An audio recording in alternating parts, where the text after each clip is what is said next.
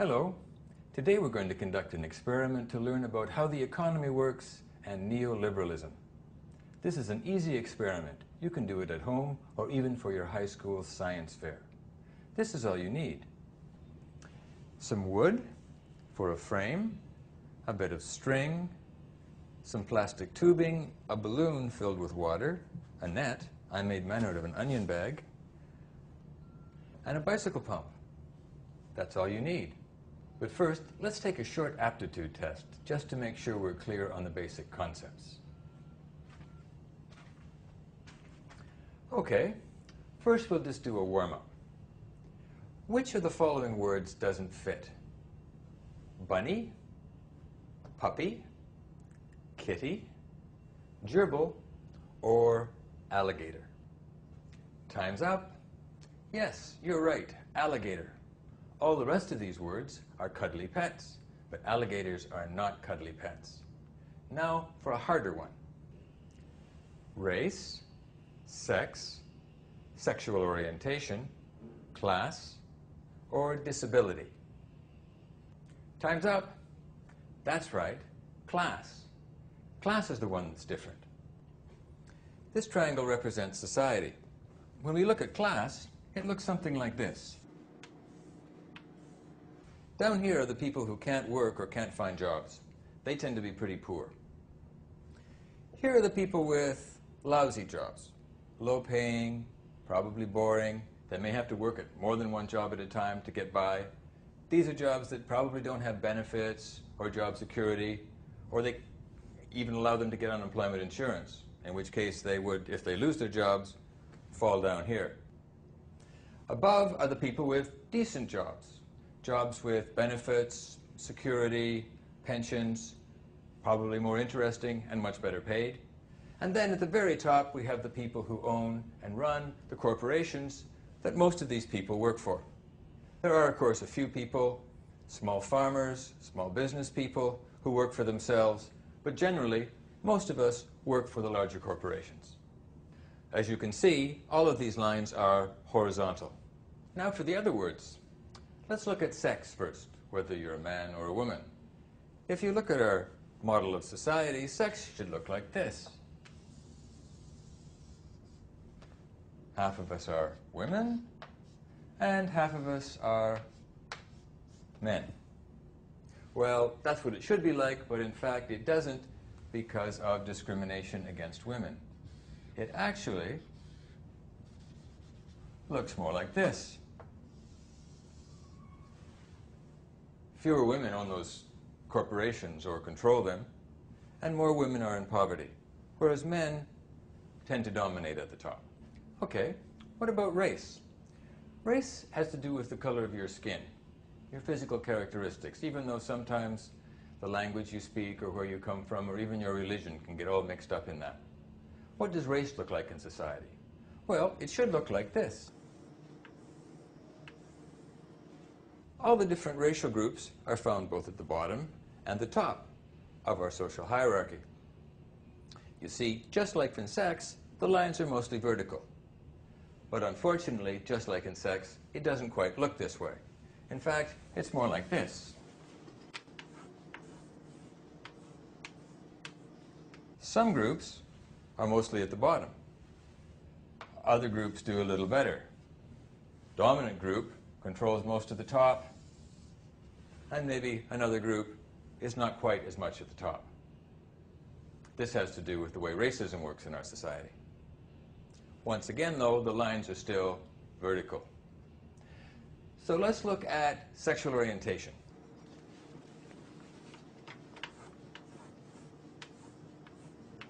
Sexual orientation is whether you're gay or straight or bi or lesbian.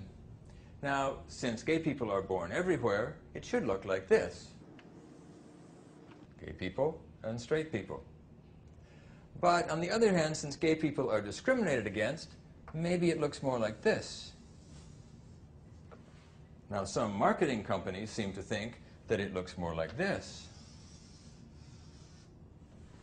Anyway, since gay people aren't really counted in the census, we don't know.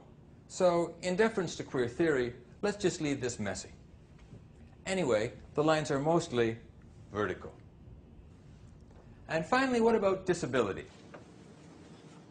People with disabilities are people who have trouble doing things that other people don't, like climbing up stairs or seeing traffic lights or hearing a conversation or learning something really quickly. People with disabilities face a lot of discrimination.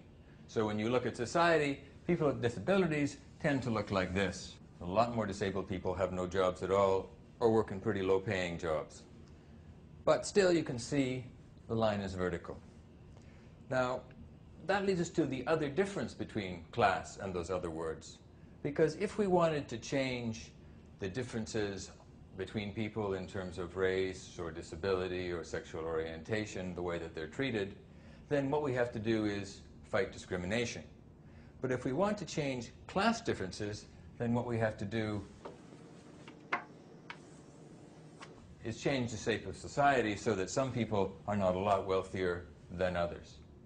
With a shape like this, the differences between the top and the bottom are not nearly so great. So now we're ready for our experiment in neoliberalism. So, this is our society about 1970. You can see that it's a bit more rounded than our triangle, but it's still a triangle shape. These lines represent those different classes. The people at the top who own everything, the decent jobs, the lousy jobs, and the no jobs at all. And on the side, these lines represent members of those minority groups or discriminated groups that don't quite make it to the top and are found more at the bottom. One of the reasons that our shape here is so much more round is that it's held up by this net, the social safety net. The social safety net is made up of things like welfare and unemployment insurance and pensions, but it also includes things like public health care, public libraries, public parks, public transit, all those things that make it easier for people to live their lives without paying a fortune. The social safety net, as you can see, is supported by the state, and it's held up by, or paid for by, people's taxes. Taxes which come more or less from people who are a bit more wealthy in society. So what the state is doing is redistributing wealth from the more affluent members to the poorer members to make sure nobody falls below the poverty line. Since the social safety net keeps the bottom up, it keeps more people in the middle, and it gives us a structure that is generally pretty resilient. So that brings us to neoliberalism. Now, neoliberalism doesn't have anything to do with being liberal, tolerant, friendly to your neighbors, getting more sex, anything like that. Neoliberalism is an economic philosophy. It basically says that government is way too big and it is interfering too much in the economy, and that we'd all be better off if government was smaller and just left things alone. So what they say should be done is that the taxes that the rich people were paying to maintain the social safety net should be reduced, and government should shrink, and it should give up trying to regulate the banks and the corporations and control trade and do any of those other kinds of things that government used to do. The neoliberal philosophers say, why should rich people be penalized for being rich? They should be rewarded. Why should they have to pay these taxes to support the social safety net and poor people? The rich people think this is a brilliant idea. Why should they have to pay these taxes? So they begin to give money to politicians who believe in neoliberal philosophy, and the first thing they do is to start major tax cuts. Since the same thing has happened in most other developed countries, everybody has to join in, because with neoliberal deregulation, if taxes are high in one place, corporations can simply pick up and move to someplace else. So, how is this going to affect our balloon? Well, as you can see, as these taxes are reduced, that rich people who don't have to pay so much taxes start to get richer and richer. They're moving up towards wealth. But it also means that the social safety net begins to sag, and more people sink below poverty. You note how this especially affects people who are members of those discriminated groups.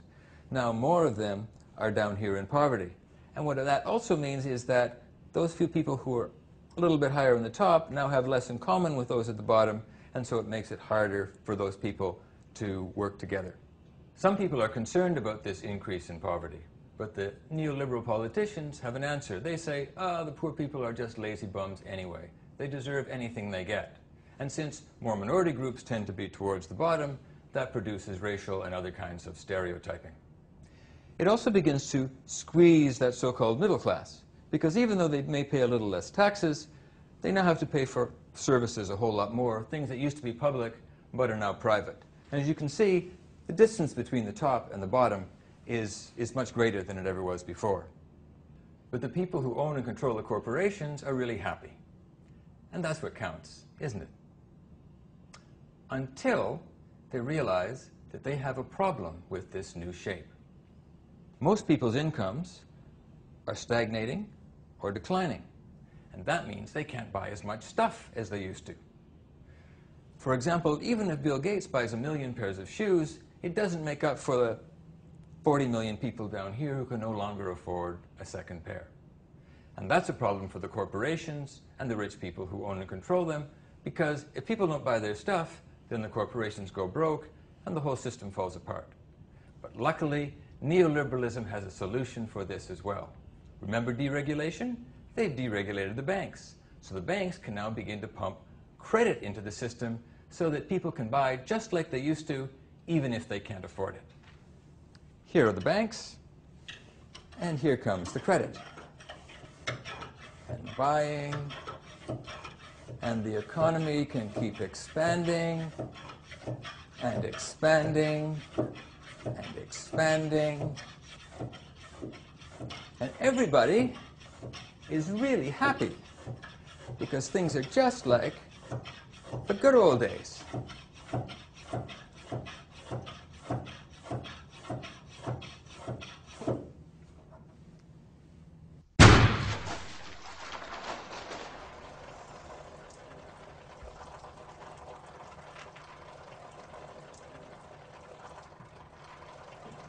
Well, that's the end of today's experiment in neoliberalism. I hope you've enjoyed it. Now the only thing we worry about is who's going to clean up this mess.